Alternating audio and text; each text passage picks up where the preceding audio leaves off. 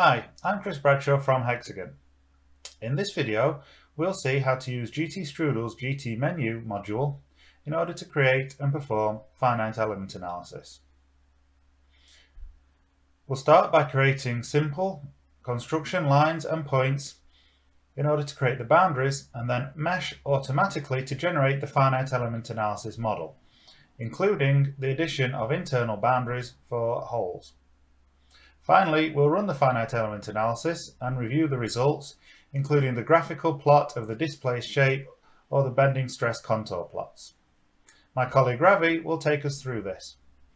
Okay, so in this case, we're going to look at how to do finite element analysis advanced meshing using GT menu.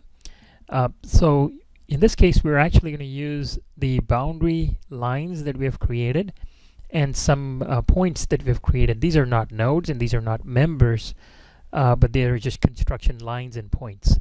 So let's see how to create construction lines. Okay, so if you go to create, and then there's a command called construction points. You can create points, you can create lines here by typing in the coordinates, or you can just transform existing node points to points. Okay, so here we'll go to circular 3-point option, and we'll just set the number of divisions to, let's say, 8.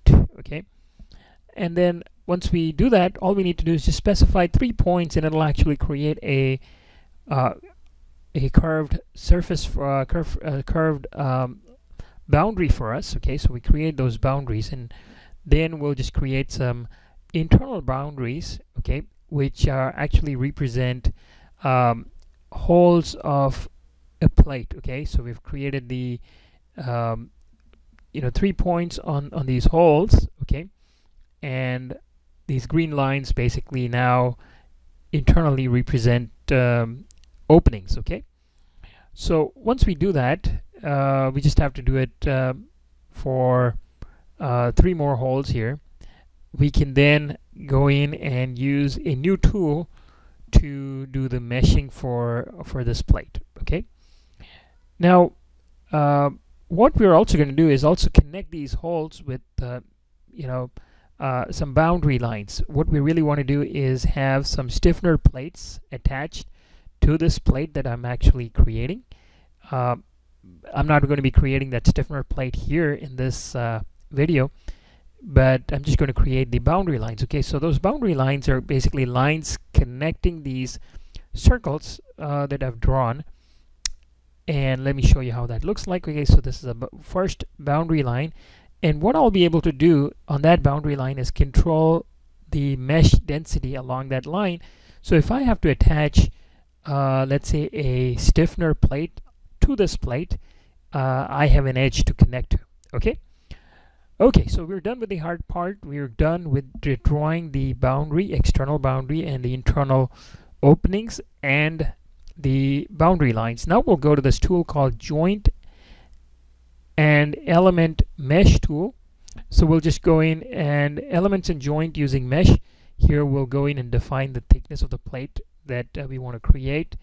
Let's just do 100 centimeters. Okay, so then we'll go in and choose the element that'll be used here to create that. It's going to be the SBMITC element, which is new inside GT STRUDL, and then I'm just going to select the boundaries, okay, for this mesh to be created. Okay, so that's first we define the outer boundary of the plate. Now if you do not click on the X, it'll assume that you have not closed the area like I did here.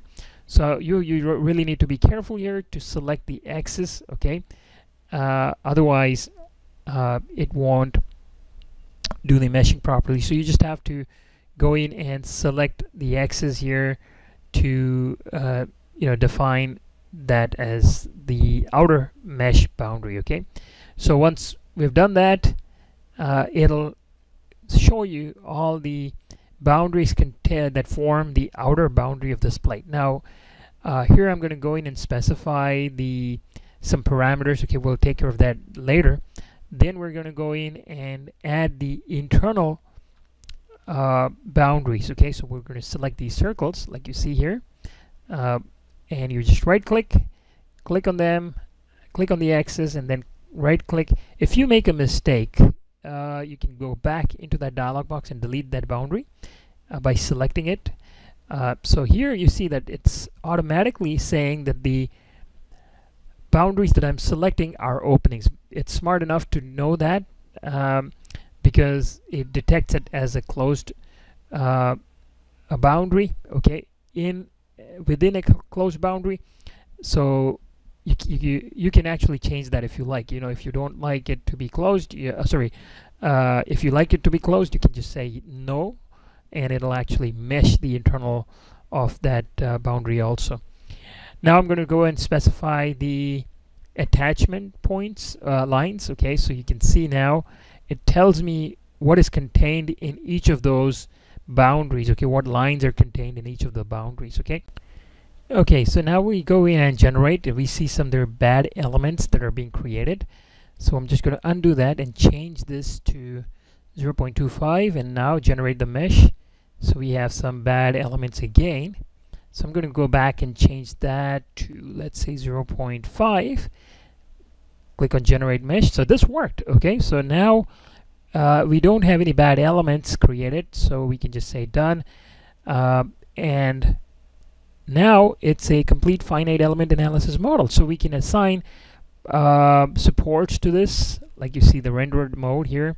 Going to go back to wireframe and just attach maybe 3 supports. Okay, let's just create 3 supports. We'll go in and assign a uniformly distributed load. Okay, we know the plate thickness, we know the material is steel, so it should be able to go in and calculate the self weight of that plate. And let me just run the analysis, and the analysis is almost done. Okay, now let's go in and review some of the results. Now this is the display shape, as you can see. Let's go and view finite element analysis results, and these are the bending stress contours. Right, well, thank you, Ravi. Now, I hope you found that video useful, but remember, if you do have any further questions, please don't hesitate to reach out to us at Hexagon. Thank you for watching.